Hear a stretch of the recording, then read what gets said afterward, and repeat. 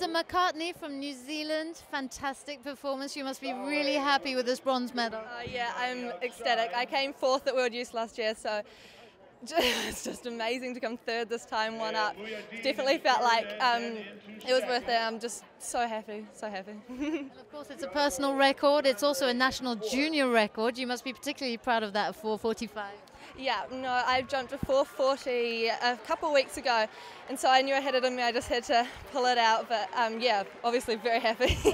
Just explain for us how it felt out there. What were the conditions like? It's been a little bit breezy today.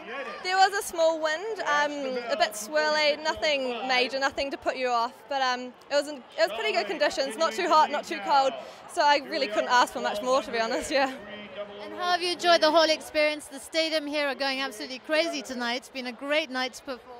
Yeah, the crowd's amazing. There's a huge crowd. They're very supportive, and it was just great to have a whole atmosphere around you, and it's just been amazing. Yeah.